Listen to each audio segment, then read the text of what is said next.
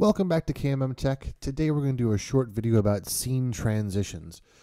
Scene transitions are just a great way to go from one scene to another. We've done a video on groups and scenes. If you haven't seen that one, make sure you check it out.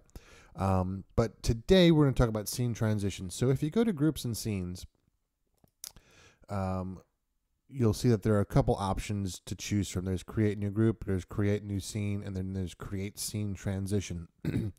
So that's what we're going to do today. I'll show you one of my scene transitions. I only have one right now, and then I'll show you how I created it. That way you guys can do it in the future. So let's look at my scene transition. You'll see that I really like how this is done. The fact that you can see them. I wish they would kind of group them, instead of just having this. But the fact that they tell you what they are is really kind of cool. So here's my scene transition. We're going to go full to purple. So what you need to have before you start a scene transition is you need to have two scenes at least, because you'll see that there is a selecting starting scene and an ending starting scene. So it's very simple, very straightforward. This is the name of the scene transition. This is the scene that you're starting from, and then this is the scene that you're going to. So in this case, I'm going from my basement full, which is full brightness, and then it goes from that to purple. So it just changes the lights to purple, and it dims them quite a bit.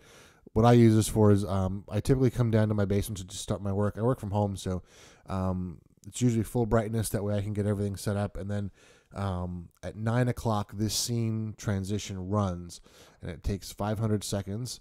And then it just switches from the full brightness to purple. And it's kind of neat because if I'm looking at the screen, while I'm doing my work, all of a sudden I'll look around and go, oh, wow, it's a lot darker in here. I don't even notice the transition happens. In the past, it was, kind of an abrupt thing from the basement to the basement purple.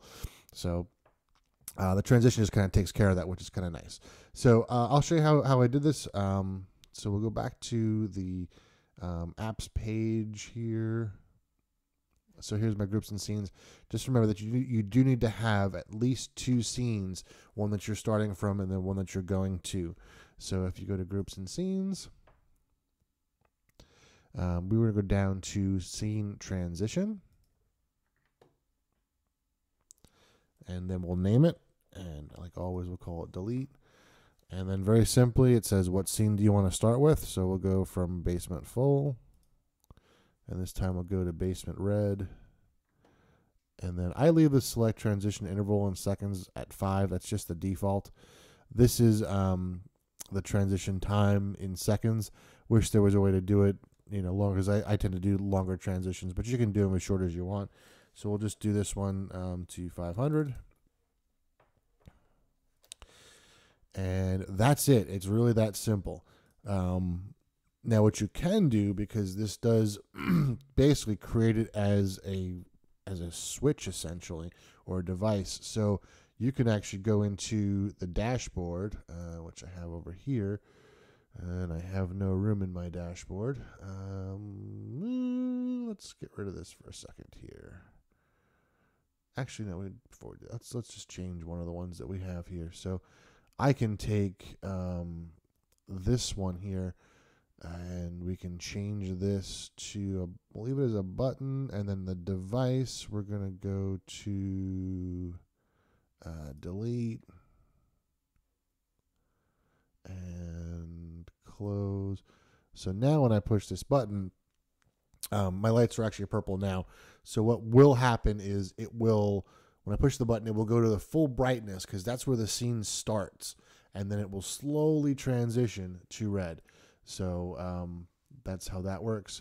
But yeah, you can use it as a button if you wanted to. You could do it, all sorts of different ways. But that's it. So yeah, if you have any questions about scene transitions, please don't hesitate to leave a question in the comments below.